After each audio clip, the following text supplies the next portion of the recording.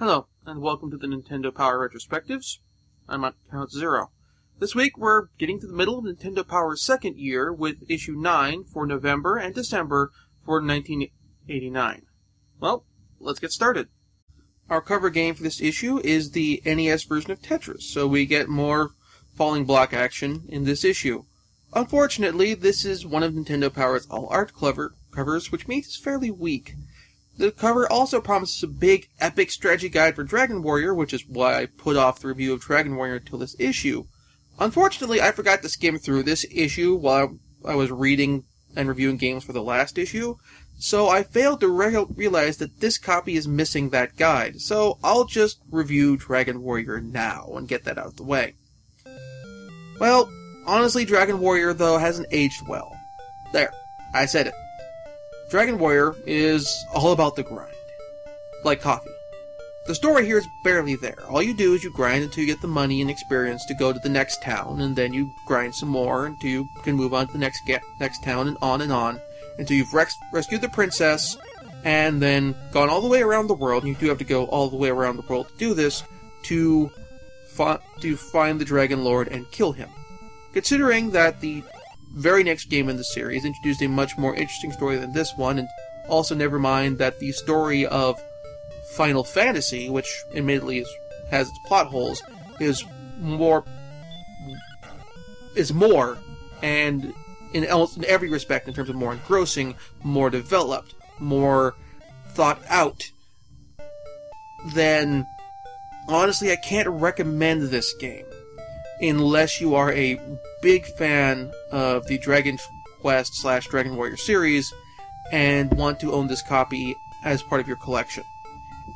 If you... Actually, yeah, that's basically it. If you are a fan of Dragon Warrior / Dragon Quest and you are a collector, get this version of the game. Otherwise, get Dragon Quest 1 in a compilation volume with other Dragon Quest games if you are a fan of the Dragon Warrior Dragon Quest series. If you aren't a big fan of Dragon Warrior Dragon Quest, if you want to get into the series for the first time, pick one of the newer titles. Or pick one of the newer ports of the new titles, like for the Nintendo DS. Don't pick this one. That's it. And just to add to the disappointment somewhat, the letters column doesn't have anything of note. I mean, this is kind of disappointing, considering last issue we had a person who accidentally backed over an NES, but it still works. And then you get nothing. It's kind of sad. Oh well. Our first actual game being covered this issue is Willow. The article gives some instructions and advice, though not the screenshot maps, for the first half of the game. Now, I've enjoyed some of the original art they've done for fantasy games in the past, but when they're doing maps, I prefer screenshot maps as they give me a better idea of, as I play the game, what I should be looking for. They do give a kind of screenshot map later in their big 2-page spread thing, fold-out poster thing, but nothing's labeled. And part of what helps is having the labels for, okay, you need to go to this place here. Here's a power-up that you might have missed otherwise. That sort of thing. As far as the gameplay goes for Willow, Willow's like a mix of Legend of Zelda and the Ys series.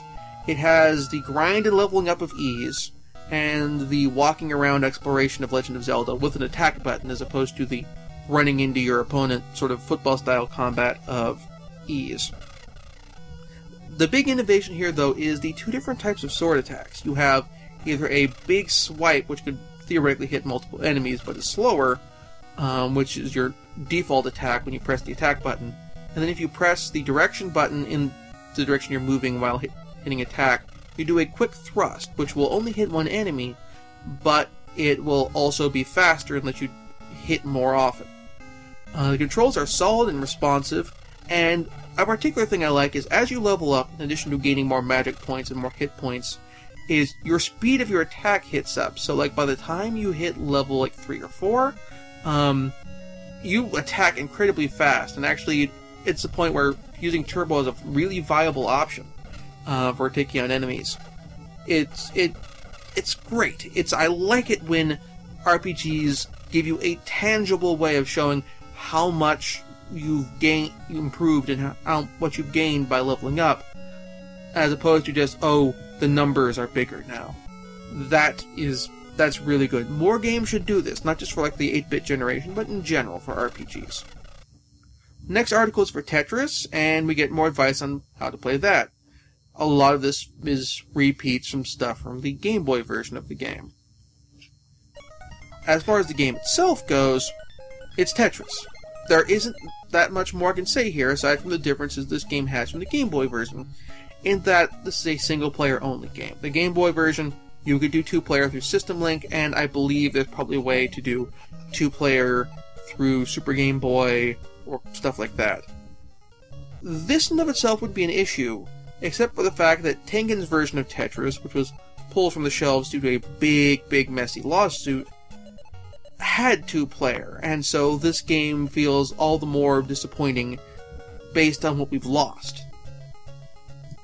As an aside, from here on, we really won't be getting any more Tengen games in Nintendo Power.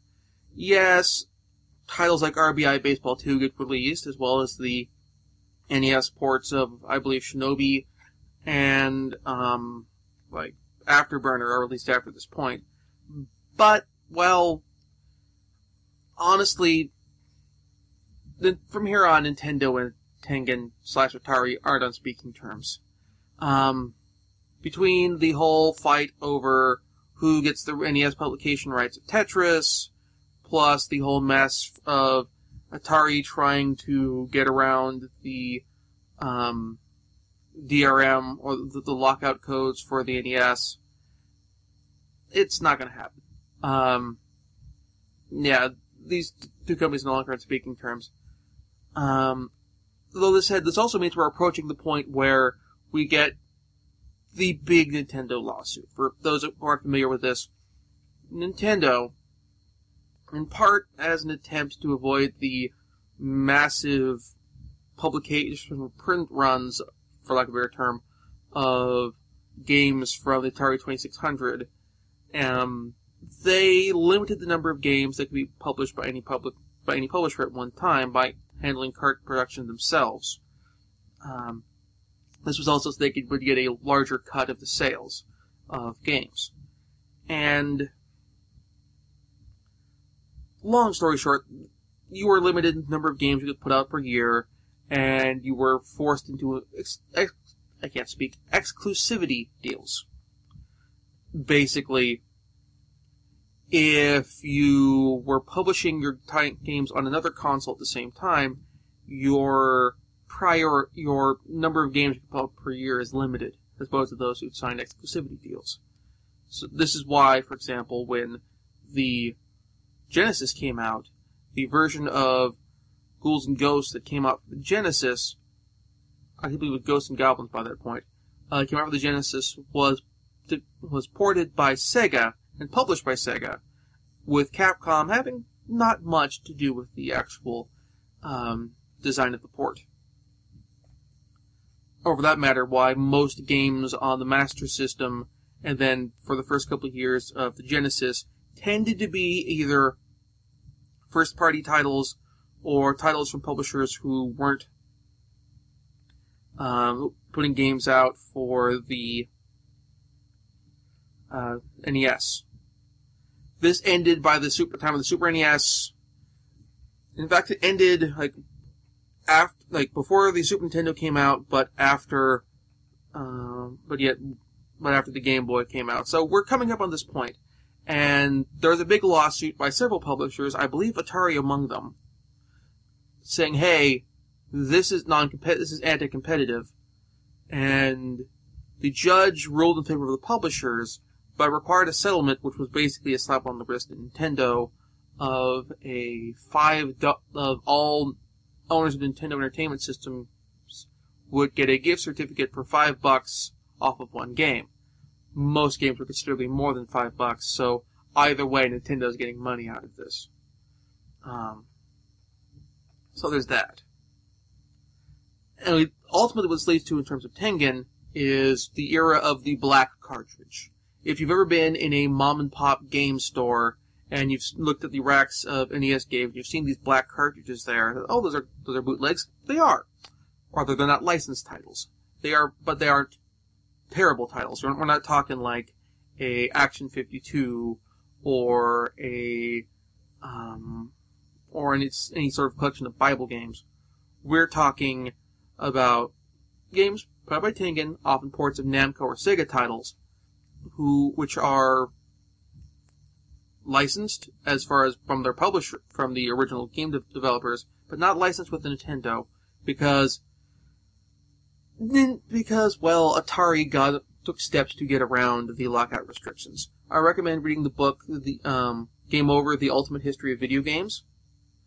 It is an excellent book. It's a long book, and it covers everything, but it's worth reading. They also cover this some in... No, the Ultimate History of Video Games isn't Game... No, it is... Yeah, Ultimate History of Video Games is Game Over. There's another book, also titled Game Over, originally, about Nintendo. Where... I'll put the links to the books in the show notes. I've actually reviewed both of them on my, in the written reviews on my blog. So let's put links down there so you can view them at your heart's desire. I believe both books are available on the Kindle as well, if you prefer to read your books in that fashion, or because you don't have enough room on your bookshelves for more actual books. So, moving on. We have a new installment of Howard and Nestor even earlier in this issue. This time, Nestor is venturing into the world of DuckTales, but without any connection to either the animated TV show or the works of Carl Barks or Don Rosa. That's kind of weird considering how well the artist kind of got into the headspace, for that matter, for lack of a better term, of Teenage Mutant Ninja Turtles for that strip.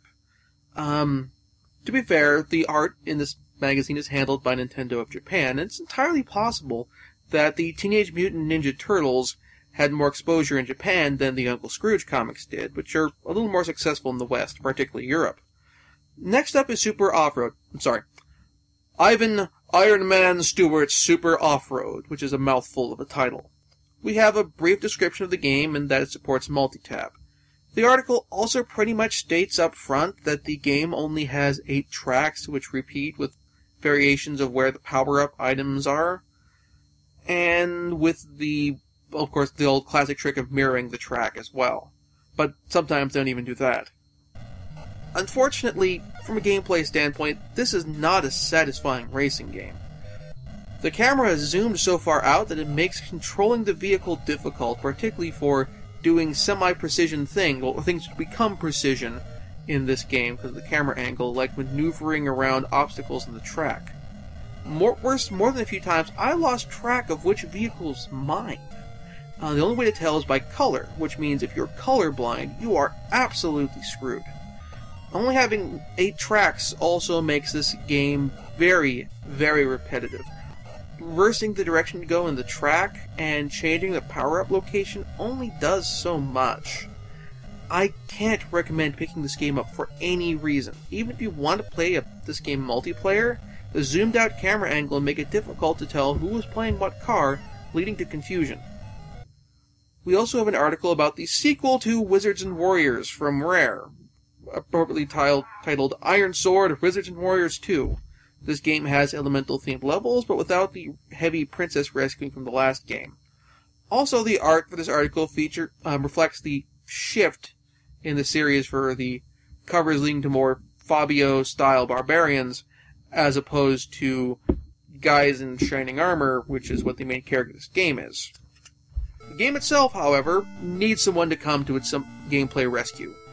All of the problems from the first game are here in spades. Your attack rate is ineffective, the hits come fast and furious and are cheap, the platforming is awkward, there's just nothing good here.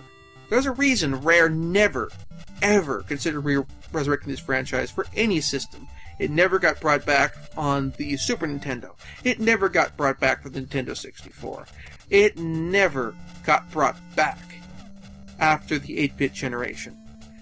Honestly, if there's any title in Rare's back catalog, which I suspect they still own, that's worth resurrecting, it'd be RC Pro-Am, and even then, there are so many other kart racers out there that have upped the ante so much that I can't see Rare resurrecting it unless they do RC Pro-Am as a kart racer with other Rare characters, like Conker and Banjo and the Knight from Wizards and Warriors driving around in circles kind of thing. Nintendo Power does an article where they give a bunch of spoilers for the conclusions of various Nintendo games, which doesn't mean much because most of the games they cover here are games with very short cutscenes at the end of the game. So it's not like there's an actual real spoiler there. It's, yeah, whatever. The RoboCop strategy guide continues with maps for stages 2 through 4 of the game. I'm not going to review this, though, because I've already reviewed this game. Then, next up is we get NES Play Action Football. We get a rundown of this game, more in-depth than the one we got last issue, including notes on how to do well at football, which is good if you're not a fan of football, and notes on the various teams. The game was made with the license of the NFL Players Association, so that means that San Francisco, Miami, and Denver are all gods at the passing game, because they got Joe Montana, they got Dan Marino, and I used to know who the famous quarterback from around this time of the Denver Broncos was, but it's completely left me. So, anyway. However, while they can use the cities for the various teams, they can't actually use their logos, though they try to work the colors in. Gameplay-wise, though, this game has problems. Players in this game either get you massive yardage or a massive setback, with the exception of running. Successful passes tend to get you minimum a 15-yard gain, which means a first down. And if you're tackled, that's if you're tackled immediately, by the way, once you catch the ball. If you manage to get a run in, you can get up to 75 yards in here, both you as the player and as in terms of the AI. And that can take you from a touchback to a goal line situation in one play. Maybe not exactly a goal line situation, but pretty close. On the other hand, running plays tend to be a little more realistic in their yardage gains, usually being useful if you're wanting to push for the couple yards you need to convert a 2nd and 2 or whatever and 2 into a first down. However, if your team has good running backs or tight ends, you can sometimes manage a breakthrough for massive yardage, but otherwise, with all the massive benefits you get for successfully hitting a pass, it's often better to go with passing plays, particularly if your team has a good quarterback. But this leads to the problem with passing plays. You don't pass to receivers. Pass to directions. Left, right, or center. After the ball's in the air, you switch the control of whatever receiver is going to be closest to where the ball's going to land and try to get them in the right place. The problem is, though, the game shows the field when you're doing passing in a zoomed-out perspective and with the field at a 45-degree angle on the screen. This means that the only receiver you can see if they're open is the one on the left. The other two are off camera. So, consequently, if you're throwing to them, there's a good chance that you'll end up either incomplete or worse, having an interception.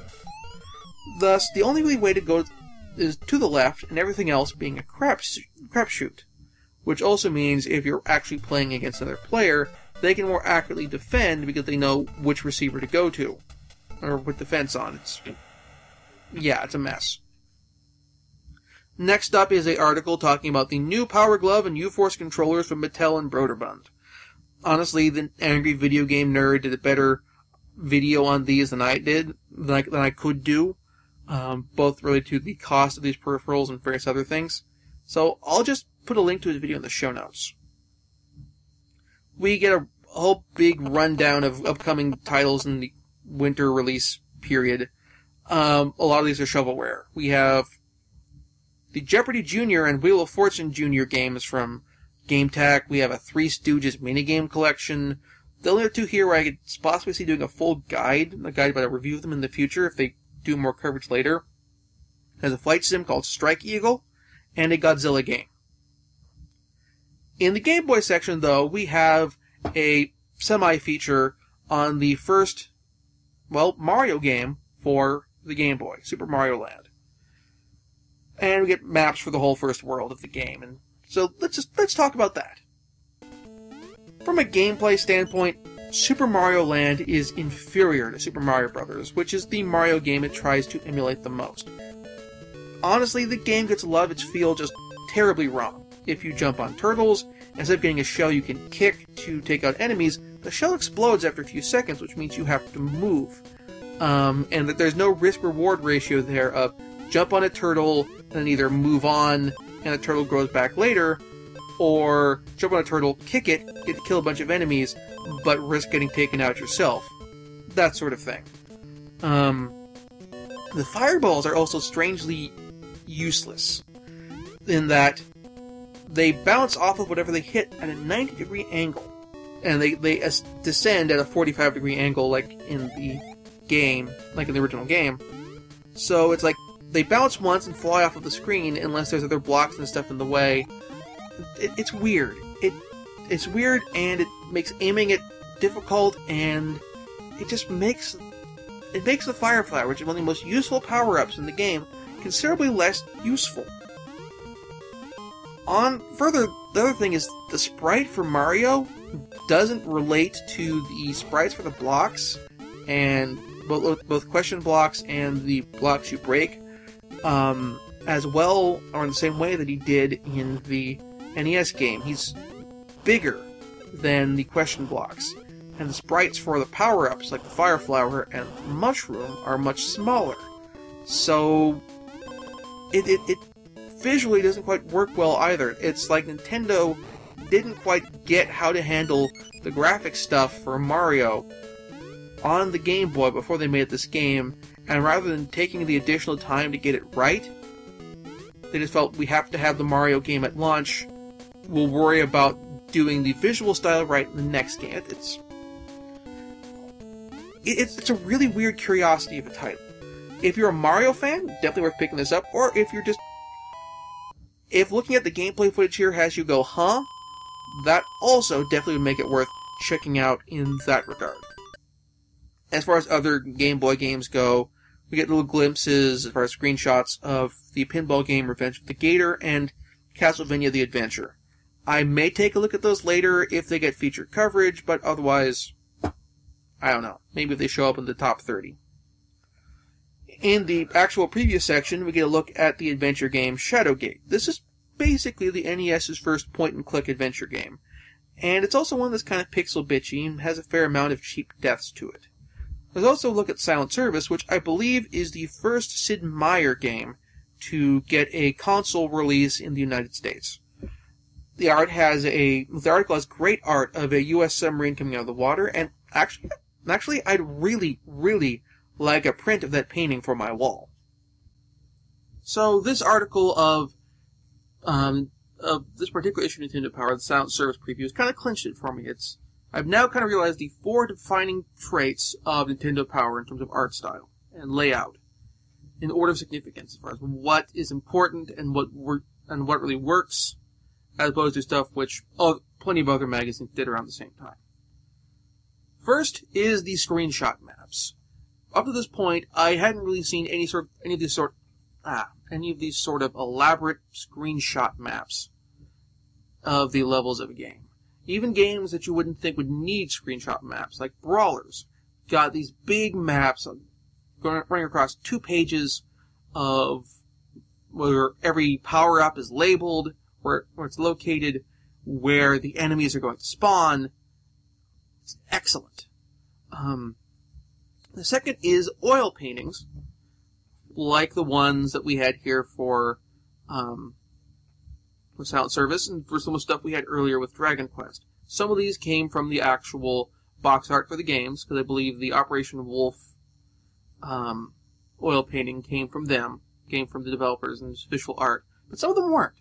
The art for Dragon Quest clearly is not official art. The official art is kind of official because it's published by Nintendo, and the art was made by Nintendo, but most of the art you get original art in Nintendo Power isn't from the publisher. It's not from Enix. It's not the Akira Toriyama art or anything like that. However, this art is still incredibly evocative, it is incredibly well done, and it's actually the kind of thing where it's stuff that you wouldn't mind hanging on your wall. It's not, if it's fantasy art, it's not pin-up-y fantasy art. It's not Frazetta, it's not Vallejo. Not to knock Frazetta and Vallejo. Frazetta, they create evocative and interesting images for their fantasy art. I don't mean just like in terms of titillating, but The painting of the Death Dealer by Frazetta is one of the most iconic pieces of fantasy art of all time, and there's no nudity there at all. But still, the art in Nintendo Power isn't like Frazetta's Death Dealer. It's almost closer to Larry Elmore in terms of the style of fantasy art, but it's well executed, and it's something where if you hung it up on your wall, it wouldn't be too tacky. It might be a certain degree of tackiness, but not too bad. And in other cases, like with the painting for Silent Service of the submarine coming out of the water, it would fit gorgeously on the wall. And it's like, oh, you like submarines, or oh, you had found in the Navy, or whatever. And it's a perfect, not say perfect piece of art, but it is a excellent piece of art. The third is Howard and Nestor. Not just because it's Nestor was the mascot for Nintendo for quite some time, and Howard Phillips was, well, the face of Nintendo, the real face of Nintendo as far as gamers were concerned, for quite some time through Nintendo Power Magazine, but because of how the magazine managed to, in some ways, expand on the world of the various games in a tongue-in-cheek fashion, and convey cheats and tips for various games in a clever and insightful manner, clever and useful manner, through a different fashion than a dot on a screenshot map with a label leading off of it.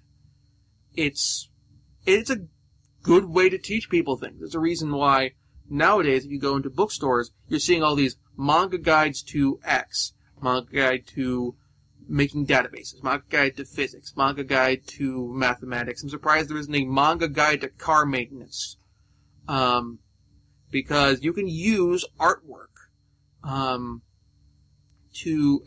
graphic art and comic art to convey information in a very useful and entertaining fashion for both for the reader. So they learn something. They've also got something out of it. Also, Cartoon History of the World of Computing by Larry Gonick, and there's a similar one for history as well. So, giving ideas here of that Nintendo Power through Howard and Nestor was on, let's say on the edge, but was on the cutting edge in terms of using new ways to convey information. The fourth and final of these artistic elements that really work for me and defines Nintendo Power, at least at this point, is the cover dioramas. Most game magazines, they use official art from the publisher. Occasionally they'll come up with their own stuff. But usually it's 2D line and ink. Or line, ink, and coloring. Which, nothing wrong about that. It works. But Nintendo Power takes it up to the next level. Through the use of dioramas. And yes, dioramas is the thing we all built in grade school. Build your diorama about the Gettysburg, about the pioneers crossing the Oregon Trail. Maybe you guys back east probably didn't do so much about the Oregon Trail. We did a lot of that in Oregon. All this sorts of stuff. Dioramas, it's the fixture of your grade school social studies class. Well, Nintendo Power takes it and implements it in an excellent fashion for encapsulating Legend of Zelda, for encapsulating track and field, all these other sorts of games on their covers where honestly some people would go, oh, we'll just do a drawing or take some official art from the publisher and that'll work. Nintendo says, no, that's not enough. We gotta just think more. Why use a drawing when a photograph can do something even more we can do something with photography and props and stuff to make things even more interesting. And sometimes things fall flat. The Ninja Gaiden cover was not very good. The Zelda cover was iffy. But everything else was great. Everything else we've seen thus far has been amazing. And I look forward, as for every issue of Nintendo Power, as much as I look forward to the articles and the games that are covered inside, I also look forward to the covers. They are just excellent. They have some of the best covers in any video game magazine of all time, short of Modern Game Informer. And even then with Modern Game Informer, oftentimes some of this art is official art assets, but it's still gorgeous, captivating, and honestly, some of these cases I've vaguely considered picking up the posters from the GameStop store. So anyway, moving on from the art and my gushing. We also get looks at the NES versions of A Boy and His Blob and 720. There's one more feature article with a look at the Guardian Legend, which entered the top 30 list last issue, and we get maps of the first 4 labyrinths. The Guardian Legend plays like a mix of a shoot-'em-up and The Legend of Zelda with guns. The game is divided into labyrinth sections and corridor sections. The labyrinth sections are the Legend of Zelda part. You walk around the map using your weapons to take out enemies and collecting power-ups and chips, which you use to power your special weapons. Maxing out your chips powers up your primary blaster, and you can increase your maximum amount of chips by collecting items called Red Landers in various labyrinths. In these sections, you also can shoot in 8 directions, which makes this ideal for controllers like the NES Max or the NES Advantage. I didn't find much of a gain from using Turbo Fire here, and in particular there's a rapid fire power-up in the first labyrinth, which basically lets you fire really fast while holding down the button normally. So, again, you don't get much out of it by using the Turbo Fire, so don't worry about it if you don't have a Turbo Fire controller. Honestly, the 8-direction bit is more useful, in my opinion. The corridor sections, on the other hand, play like, well, shoot-'em-ups, and you use your weapon upgrades and special weapons you've picked up during the labyrinths through here to defeat the various enemies and the boss for each section, and these give you keys that let you access new areas. In turn, you can backtrack between the various portions of the game as you increase your chip cap to get items that you couldn't have afforded otherwise from the various shops in the game. Consequently, this game is an absolute blast to play, and I definitely recommend picking up this game if you can find a copy. In Counselor's Corner, we have a question about how to beat the tougher enemies in RPGs. Well, grind more, use buffs, but that's pretty much what you do. In classified information, we have a cheat, or rather an exploit, that you can use to get a whole bunch of money in Faxanadu, which I'll have to use next time I play the game. Basically, spend all your money in the first town, go back, get more money from the king, and wash, rinse, repeat. But the more important cheat is that there's a way to cheese a whole bunch of 1-up power-ups in Ninja Gaiden to get a boatload of extra lives in the last level of the game, which you're going to need. So this is definitely a cheat that, honestly, you need to know. You need to know. You really need to know. So I'm just going to sit here and let you look at the cheat while I kind of talk a bit. Okay, you've had a good chance to take a look at it. Just in case, favorite this video or whatever, come back here, pause this frame, and just look at this. Look at it. You need to know this if you're playing Ninja Gaiden. Moving on. Speaking of Faxanadu, in the top 30, it has entered the list, along with Dragon Warrior and Strider, giving us 3 new games to the list that I have reviewed previously. On the list of games that I haven't reviewed previously, we have Baseball Stars, Double Dragon 2, and the strategy game Nobunaga's Ambition, which I don't think has been mentioned much in the magazine, also joining the list. In the video shorts column, we learned that SNK has a rush and attack style brawler called POW that is coming out. In the NES Journal column, we learned that Capcom has started setting up video game kiosks in the pediatric wings of hospitals. Yay! Also, the 1990 Nintendo World Championships are going on, starting a tradition of, well, not starting a tradition, it started earlier. So we have the continuing a tradition of video game tournaments that would test the width of players' skills in terms of on a variety of games as opposed to their breadth of skills, like sitting the top score on Donkey Kong, if you've seen the movie King of Kong.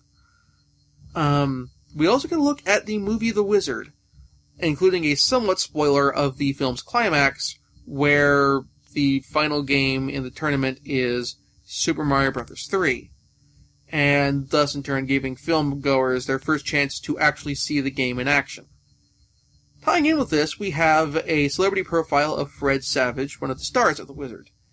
In the Where Are They Now category, Savage is still actively acting in film and television, and he's also directing TV shows. So, good for him. Packwatch column has more info on Super Mario Bros. 3, no surprise there. Well, for my two-player pick this week, I gotta go with NES Play Action Football. We have two multiplayer games in this issue.